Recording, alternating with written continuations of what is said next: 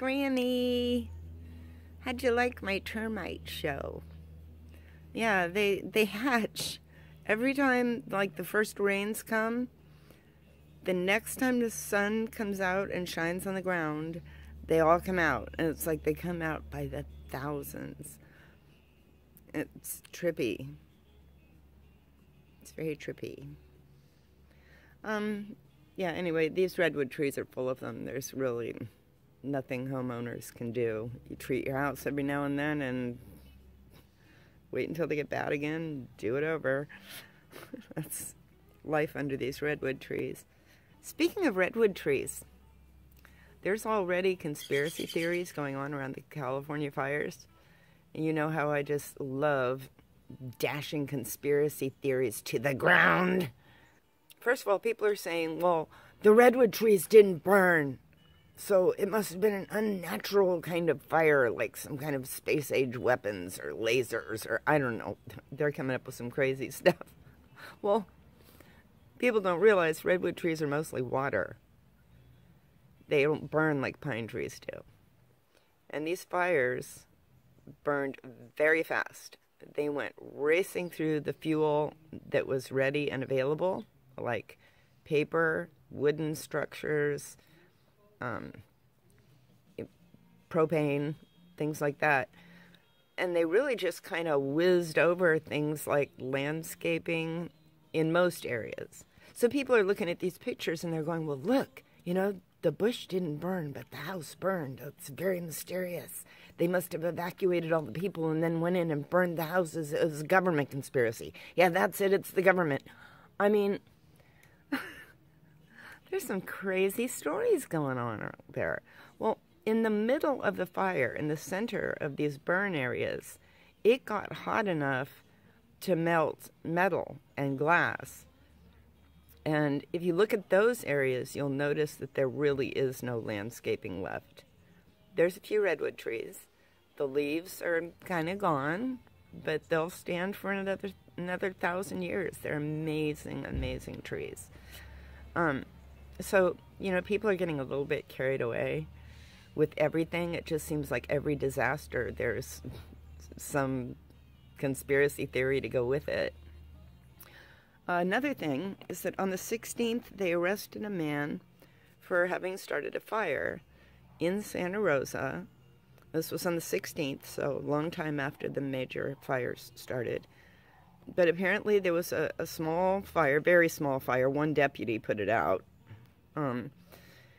And the guy was walking away from this little fire with a fire extinguisher and a lighter.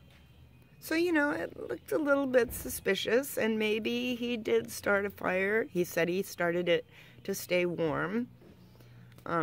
Maybe he had the fire extinguisher because he was a safe little camper. I don't know. In any case, the man was guilty of setting one fire. He happened to be Mexican. He happened to be illegal. And he also was homeless. So I'm on the internet yesterday, and all these people are saying, oh, they arrested the arsonist that set all the fires in California. And it's like, are you kidding me? A homeless Mexican immigrant traveled the length of California and set 17 fires in a couple of hours?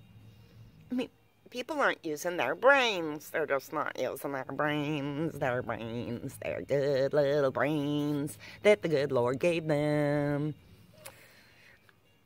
Use your brain, you guys. When you look at the news, be discerning. Look at the sources where the stories are coming from. Trace them back to their beginnings. A lot of the times it's Alex Jones or it's Breitbart or it's somebody like that that has taken a real story and just conflated it with all kinds of information that doesn't belong there. So just be careful, you guys. Don't let yourselves get alarmed by the latest story that's going around about some conspiracy. I mean, there might be conspiracies in the world, but they're not all over the place all the time, and there's not a conspiracy behind everything. So let's just all take a deep breath and keep fighting it. I started on these new meds. They seem to be having an effect. They seem to be helping me. I've only been on them a couple of days. These are not the kind, it's not a kind of medication that you have to wait a couple of weeks to see how it's going to work. You know, within a day or two. And it really does seem to be making a difference. I had kind of resigned myself to the fact that they were going to put me on stimulants. This is not a stimulant. It's actually the opposite of a stimulant. But I'm just chill. I mean, I'm just chill. I'm not beating myself up internally.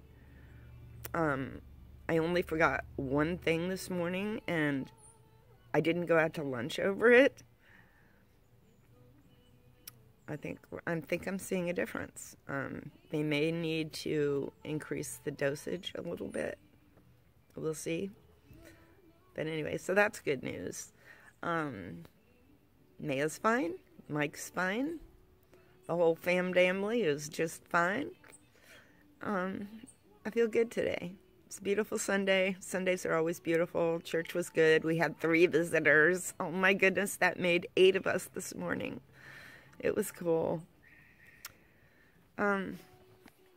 Anyway, I'm just going to go about my day, and if I come up with something else interesting to do, I'll stick it on here. I don't know if I ever showed you guys my 100-year-old teddy bear. This was given to me by an old woman. She was just a friend, and all I did was help her move one time. And I said, oh, look at the beautiful teddy bear. I said, this must be from the turn of the century. And she said, oh, it is. You take him home. And I said, I couldn't do that. And I was like, she said, I don't need that thing hanging around here anymore. Just take it. So I adopted him. And he has no eyes. But he is 100 years old. Oh, he has one eye. There's one eye. The other eye is missing. But I think if I replaced it with some kind of a new eye, it would just ruin him. So he's the way he is, and he's wonderful. He's one of the original teddy bears, named after Teddy Roosevelt.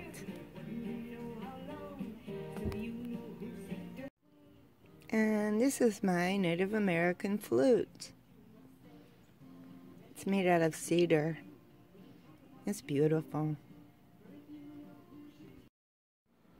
And this is my coonskin cap, because you gotta have one.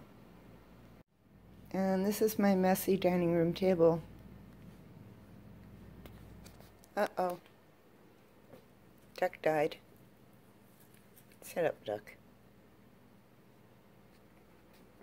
He's been there since Easter.